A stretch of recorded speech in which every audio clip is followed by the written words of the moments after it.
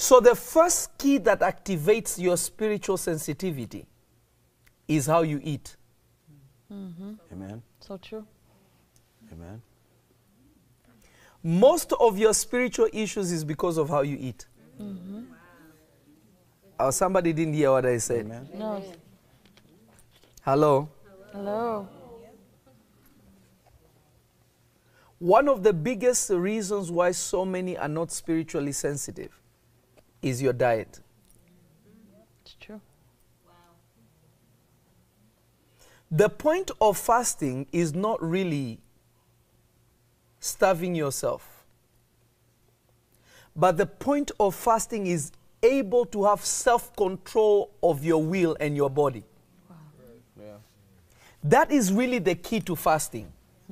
And that is what fasting promotes. It doesn't not only, okay, when I starve, when I fast and pray, God answers me. No. Fasting breaks the flesh for your spirit to come forward.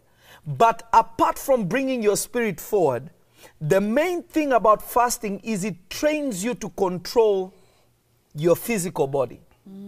I'll give you an example.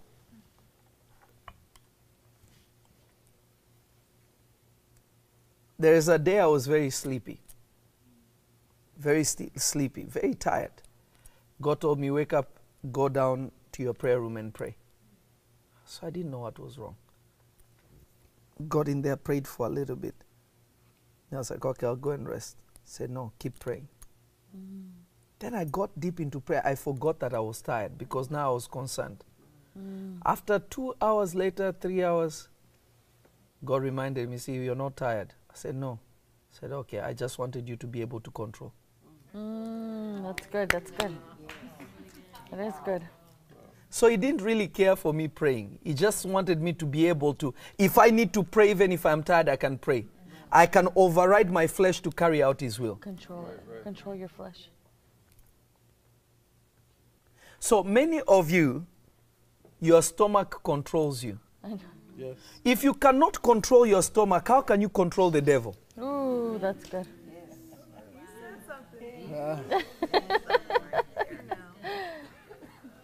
Every spirit, I bind you. But your stomach is ruling you. It's horrible. You are not in control of you. How will you be in control of situations outside of you? Right. Hello? Hello?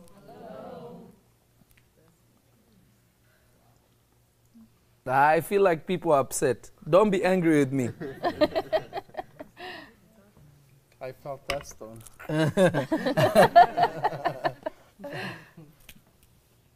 And remember, God is not against you eating anything. He said everything is good for food. Right. If you receive it with thanksgiving, you're fine. But the issue is this now. Is your stomach controlling you or is your will controlling your life? What proves that you are ruling by your spirit is that your spiritual needs override your physical needs. Right. You see, when Jesus was in the wilderness, the devil was testing his will. Exactly. Based on the physical weaknesses that Jesus was going through at that moment. Jesus had not eaten after 40 days. After he finished his fasting is when the devil came. Amen. You're the Son of God, right? Just turn this rock into bread. Remember, what the devil asked Jesus to do was not wrong. Jesus was hungry. Jesus wanted to eat. Jesus was going to eat. But Jesus was going to eat and Jesus was hungry. But Satan offered him a solution that was fast, that Jesus could do without the suggestion of the devil. But immediately the devil brought that up. Jesus said, man shall not live by bread alone, but by every word that comes from God. Immediately you don't hear Jesus hungering again. Because he was able to shift his attention from the physical world into the spiritual world, and immediately being able to sustain his physical body. Ooh, that's good. That's good. Amen. Where is your spiritual awareness? Good question. You see, like for me, I do Muay Thai, I do mixed martial arts. and we call him crew, or we call him sensei or teacher. Our coach, his name is Julio Trana. He's trained some of the best strikers and fighters in the world, and still does at the highest level. One thing that he told me, he always told me, your mind quits before your body. So when your mind feels like it's quitting, your body is not done yet. Keep pushing. Oh, that's Therefore, good. you extend your physical capabilities. So initially what he was telling me is that you are thinking that you are done because of what you're looking at. But your body can still keep going. That's good. If you allow your will to overlook your present suffering and to see what you're gaining, you will push further. Yes. Have you ever seen undisciplined people be successful? Never. No. You will never see that. Why? Because they cannot control themselves. How can they control the world? Ooh, that's good. You cannot organize your own bedroom, but you're ready for a mansion. You cannot produce beyond what is inside of you. It's true. That's amazing. So now think about it. Think about it. I want to activate my sixth sense. I want to awaken my spiritual nature. The first thing is my stomach cannot rule me. That's good. And I'm not saying starve yourself. That's not the key. But learn to make your body do what you want it to do. Yes. Not your body telling you what it wants to do. Exactly. That's good. Your will says we need to be healthier, we need to run, we need to start exercising. Right. Your body says, man, I just love to chill. That's just too much of a hassle. I don't care anymore. Notice there are two minds you're dealing with. Oh, it's horrible. Yep. One will give you longer life, longevity. The other one will just make you be comfortable, and before you know it, your body is broken down. It's true. It's true. You see, the body always loves easy things and easy ways out. That is so true. The body loves comfort. What feels good, what is amazing, the body enjoys it. Whatever will be amazing, whatever will be enjoyable, the body is into it. But when it comes to developing your spiritual nature, your body will always be against it. It's true. The Bible says that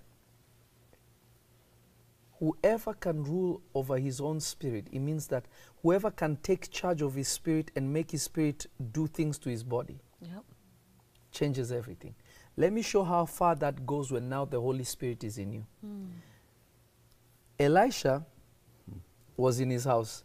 His servant, there was a man that came that needed healing. You all know the story. He told him, go dip yourself in the river 7 times. Yep. And the man went and dipped himself 7 times. When he came to give Elisha gifts, Elisha rejected his gifts. But his servant went behind the scenes and went to him and told him, hey, you can give those gifts. You can pass the seed. I'll get it to the prophet. But he was taking it for himself. Amen. Then Elisha, when he got back in the house, Elisha told him, is this the time to receive bribe? Is this the time to receive these things? When you were still talking to him at the chariots, don't you know that my spirit went with you? Ooh, that's good. So there is a dimension that God doesn't need to tell you anything anymore. You can investigate using your spirit. Oh, that's good. So I can be here and I can go home, see what is happening at home and come back. Wow. I don't need to ask God, tell me what is happening in my home. Wow. I can go in spirit and come back and you will never know that I left. That's so good, man. But if you cannot rule over self, how can the Holy Spirit empower you to that level? To do that. It will be impossible. Yeah.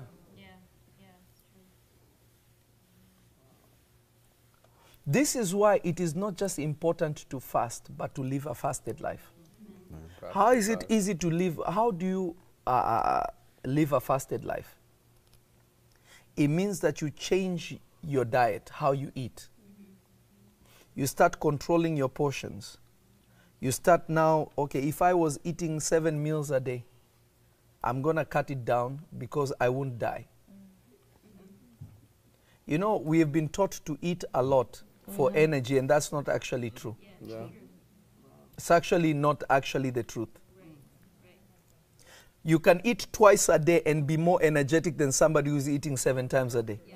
You see, everybody is doing intermediate fasting now. Intermediate fasting has been there for generations, for thousands of years. But now everybody, it's the new health thing. It's been there for thousands of years. There is no spiritual culture of spiritual people that love to eat. Doesn't, even if they are on the wrong side of the aisle. Even if they're on the wrong side of the aisle. If you pick Hindus, Yep, it's true. if you pick Buddhists, Yep. and these people don't even know God Almighty. Yeah, they don't.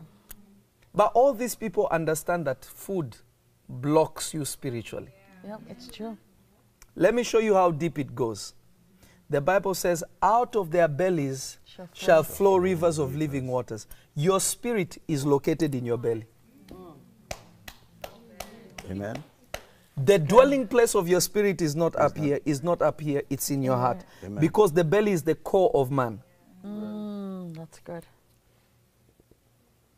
So if your spirit's house is actually here, in this area, but you're also adding, what's it called, potatoes, carne asadas, Right? burritos, cokes, you know, all those things without moderation, it means naturally rivers of living waters cannot flow. They cannot.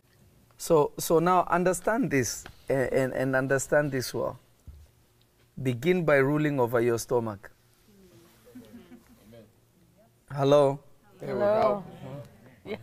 Start ruling over your stomach. Yeah.